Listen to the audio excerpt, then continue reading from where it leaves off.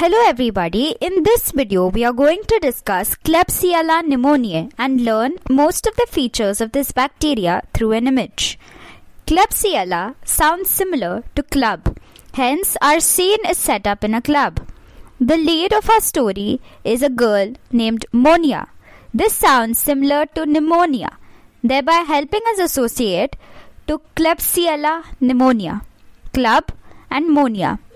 Monia has ordered an alcoholic beverage, which is yellow, and it's come with a stirrer. The yellow beverage is indicative of a urease positive organism, and the stirrer implies that the bacteria is rod-shaped. She has also ordered a pink Mac burger, which means that it appears pink on McConkey agar. Monia adds sugar capsules to her drink to increase the sweetness of a drink. Sugar capsules indicate polysaccharide capsules. A very hairy man sits beside Monia.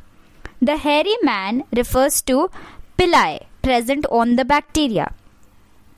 After finishing several glasses of alcohol, this hairy man orders for a glass of milk. Milk is indicative of a lactose-fermenting bacteria. After consuming his glass of milk, he vomits, and his GI tract and oropharynx come out with his vomit, implying that the gastrointestinal tract and oropharynx have this bacteria as their common flora. Alcoholics who puke after drinking are at high risk. Monia is in complete disgust when she looks at the man, and she starts coughing. This results in a red currant jelly sputum. This is a characteristic feature of Klebsiella pneumoniae infection. She instantaneously diverts her attention elsewhere and observes an ambulance taking a man with a lung abscess from the club. Patients can develop lung abscess in this condition. Monia is disgusted at the sight of the lung abscess as well. Therefore, she diverts her attention towards a table where people are gambling. They're betting on the number that the die will roll onto, or die betting, also known as diabetics. Hence, diabetics are immunocompromised and they stand a higher chance of contacting this infection. Monia is attracted to go and gamble, but she is aware that gambling isn't a good thing, and she curbs her impulses by shackling herself to a chair, indicating that Klebsiella pneumoniae is a non-motile organism. Monia diverts her attention elsewhere to avoid going to the die betting table. She notices that the mobile toilet is tied with a rope on the side. The mobile toilet is indicative of urinary tract infections, and the rope on the side is indicative of siderophore, which is a molecule formed by Klebsiella pneumoniae. Siderophore is an iron chelating compound. Monia doesn't wish to see the washroom while consuming her food, and hence she looks away.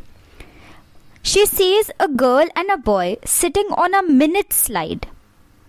They're watching a tiger cycling on the television. The guy writes, "Will you marry me?" on a tin with his carbon pen. And he hands the flower to a girl, and shortly after handing the flower, he hands the tin as well. She is amazed when she looks at the cover of the tin. But when she opens the tin, she falls, as the tin has coal. The man understands that she fell because of his mistake, and he states that for sure it is my sin. This piece of the story indicates the drugs that can be given to the patient. A minute slide or a min slide refers to aminoglycoside. Giving the girl a flower is indicative of fluoroquinolone. Carbon pen is carbapenem. Tiger cycling on the television is tigecycline. Coal in the tin is colistin. She fell is cephalosporin. And finally, for sure, its mycin is phosphomycin.